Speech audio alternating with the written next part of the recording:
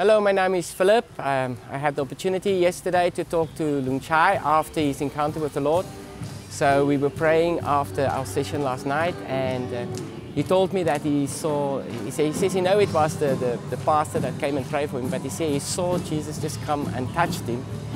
And he was amazing. He says he'd never had that experience. He says he was quite worried to go to the front because he's not going to church often, and his wife goes to church all the time, but because of his work situation, he don't go to church, and he felt like he's not doing his part to go to church. But last night, he just realized that God really loves him.